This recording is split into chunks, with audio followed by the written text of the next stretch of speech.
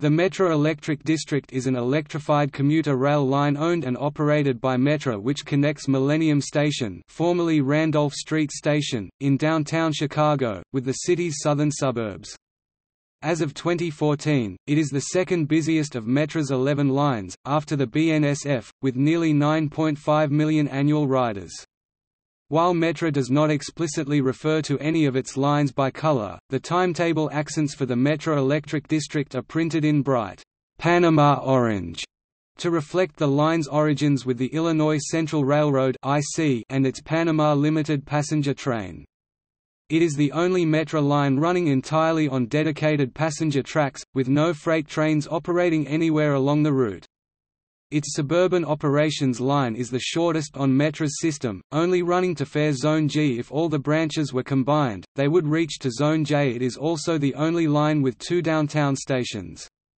During rush hours some trains do not reach Van Buren Street or Millennium Station. It is the only Metra line powered by overhead catenary, and the only one with 3 branches. Trains operate on 1,500 volts direct current, and all stations have high-level platforms.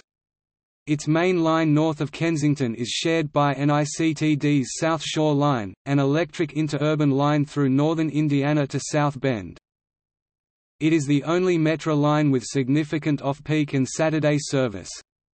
In total, 92 trains depart Millennium Station according to the Monday to Saturday public timetable. Of these, 39 run on the main line. Of these, 29 reach University Park, with 5 terminating at Flossmoor and 5 terminating at Harvey.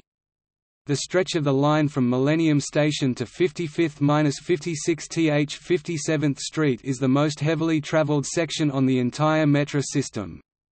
Suburban operations along the line are the most frequent in the entire Metra system. The Metra Electric District also has the best on-time performance of all Metra lines, averaging only 1 late train a month in 2014.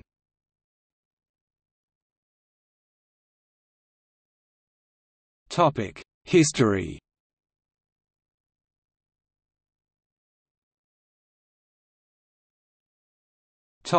Steam era. The line was built by the Illinois Central Railroad, one of the first commuter services outside the major metropolitan areas of the northeastern United States. It opened on July 21, 1856 between the IC's downtown station, now Millennium Station, and Hyde Park. Part of the line was elevated for the World's Columbian Exposition of 1893 in Jackson Park. The line predates the 1871 Great Chicago Fire, and ran on a trestle just offshore in Lake Michigan. After the fire, remains of buildings destroyed by the fire were dumped into the lake, creating landfill that forms the foundation of Grant Park, which the Metra Electric District runs through. 2 branches were added, from Brookdale southeast to South Chicago in the early 1880s, and from Kensington southwest to Blue Island in the early 1890s, both later electrified and still operated by Metra.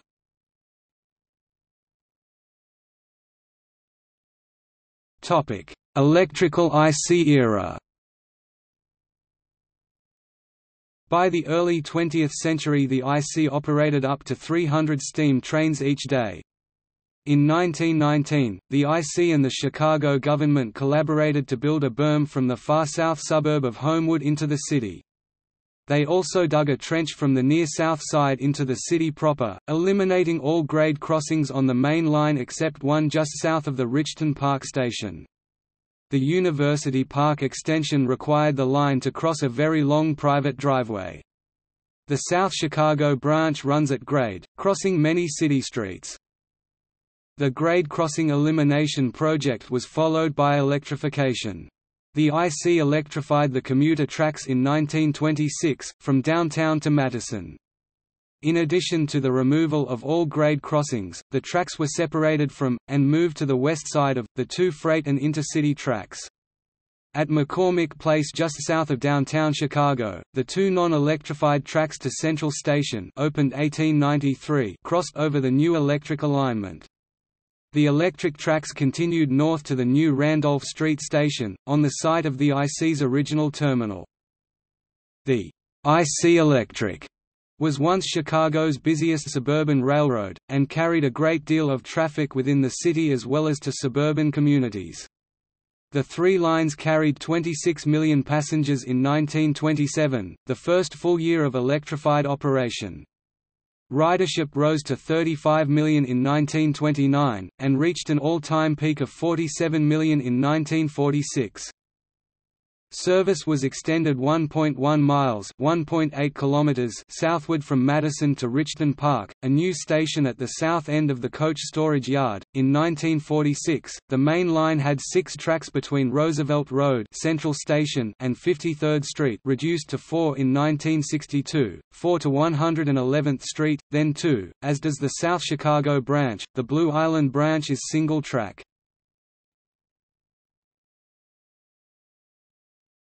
1972 collision.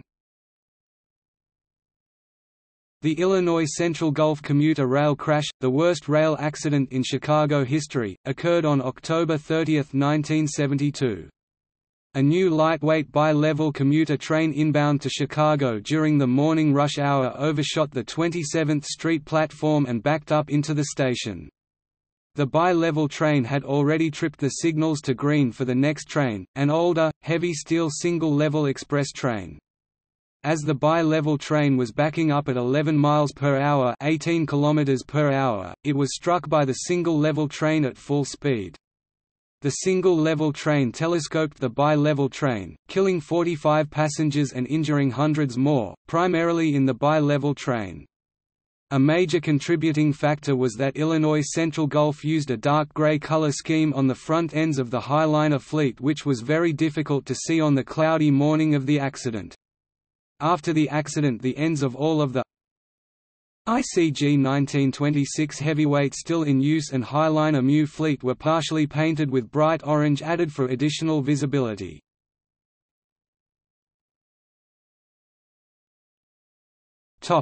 RTA era. In 1976, the Regional Transportation Authority signed a contract with Illinois Central Gulf to fund its commuter service. The next year an extension of 2.3 miles (3.7 kilometers) was built to the current terminal at University Park, originally named Park Forest South. On May 1, 1987, Metra bought the line and its branches for $28 million.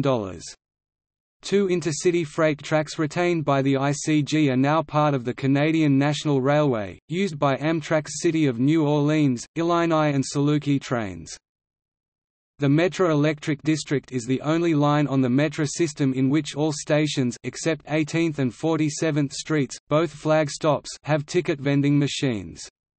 The machines originally sold magnetically encoded tickets which unlocked the turnstiles. People with paper tickets or weekend passes, on reduced fares or who had trouble with the vending machines had to use a blue or orange PAL phone to contact an operator who would unlock the turnstiles.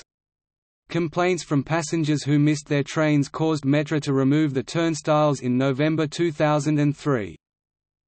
The Main Line and South Chicago branch run daily, but the Blue Island branch does not operate on Sundays or holidays.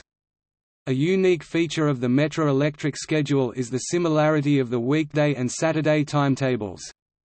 Many express trains run throughout the day in both directions. On other Metra lines, express service operates exclusively during the morning and afternoon rush hours. It is the only Metra line where all trackage is used exclusively for commuter service. Freight trains and Amtrak trains run on a pair of adjacent tracks owned by the Canadian National Railroad.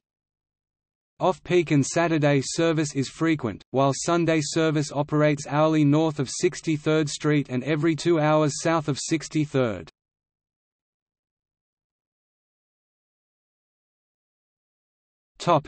Potential expansion or service alterations.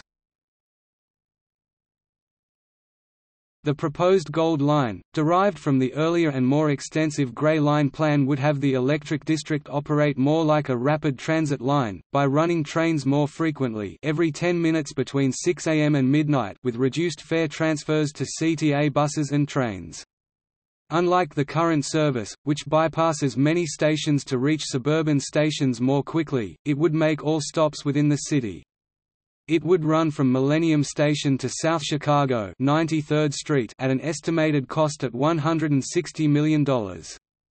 Since the Gold Line was proposed, the idea of providing rapid transit service along Chicago's South Lakefront has gained considerable support from neighborhoods along its route. Despite its popular support, officials from CTA and Metra have largely dismissed the plan, focusing on other expansion projects. In response to this and other concerns, in 2009 the RTA and the Chicago Department of Transportation authorized $450,000 for a South Lakefront study that is anticipated to yield either one or two new transit projects that are eligible for federal transit funding. An extension to Peatone, Illinois has been considered since the Southwest service was extended to Manhattan. On May 24, 2017, Metra announced new schedule proposals for the line. The new schedule will provide rapid service for the Hyde Park stations every 20 minutes on weekdays until 7 p.m. and every half hour on Saturdays. The proposed schedule also calls for boosting service on the main line from 63rd Street to Kensington, from every 2 hours to every hour. However, the proposed schedule also calls for the elimination of lightly used Blue Island trains, including all Saturday service. After reviewing community feedback, Metra decided to keep 4 Saturday Blue Island trains and 1 late-night trip to South Chicago. The new service went into effect September 11, 2017.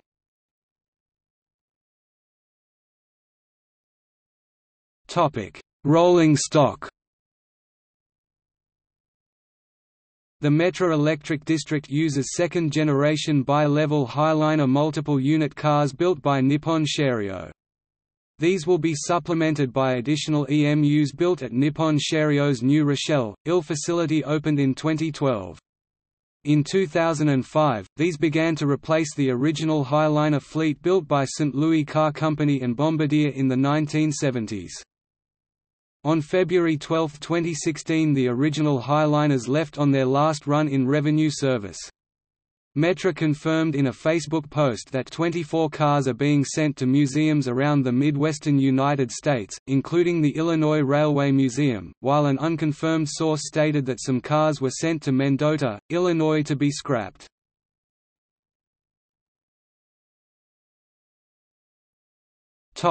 Stations. Footnotes